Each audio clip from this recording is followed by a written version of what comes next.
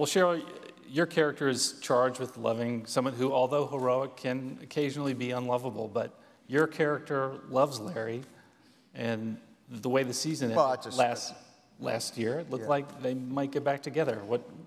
How does their relationship work on the show? It's the same, you know, again, you can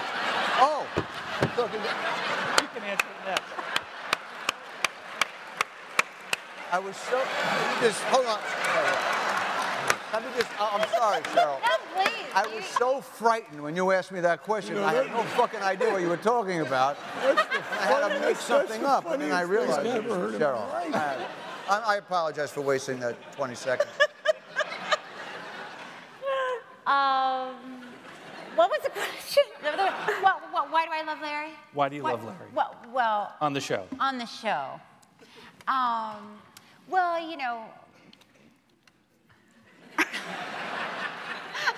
Oh, you have one? Can I answer? Yeah. Because it's in the script.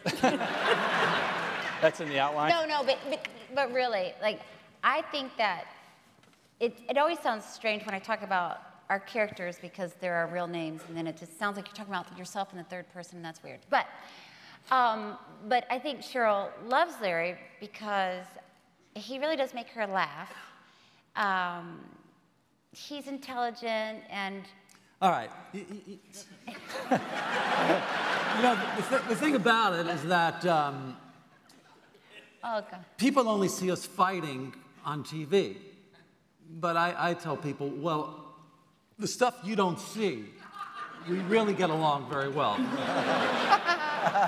Well, do you remember when the wardrobe gal said to us, why can't everyone get along? Everyone should get along. And you said, because conflict creates comedy. And then you said to her, we're getting along when you don't see us on camera. Right, yeah. Those are all nice, warm moments. That's true. So I'm a sweet, loving husband when it's not on television. Yeah. No, but actually, even on the show, if you look hard enough, there are moments, like even I think maybe it was our second season, and for our anniversary, he hired these musicians to play downstairs. It was to play the Wagner. Yeah, it was very beautiful, and he actually. During the seasons, well, he was trying to buy me a bracelet.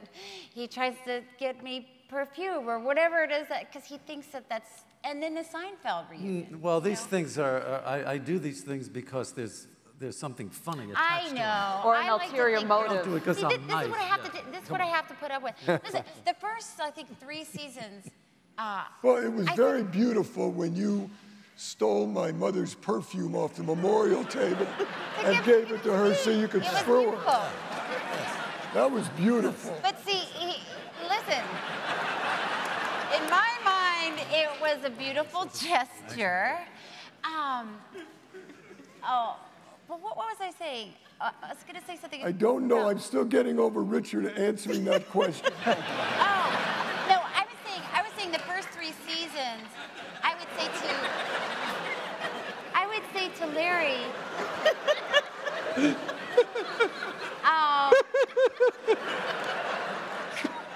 that we love each other, right? Should we like kiss hello or goodbye or good night? Something every once in a while? And he said, it's not funny. And I said, well, but we do love each other, right? And then that's the look I get. Yeah. Why do people need to see us kissing? You know. So Who cares? They care. These guys care. No, they don't. They don't want to see that. They don't. I think people want to know what. No, they don't. See, they don't. This is the problem. This is what's hard about working with Larry. Is anything that's actory. Ooh. Yeah, he hates. If you want to know what including actors. Yeah. Like Richard was saying, we were doing this scene with this woman who, her first time on the show, we were about to start rolling. We weren't rolling yet, and she comes up to us in character and starts talking. Ooh. And Larry goes, what are you doing?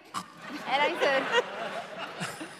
said to Larry, she's She's taking a previous moment before the scene starts. She's getting into character. He's like, oh, well, we don't do that on the show.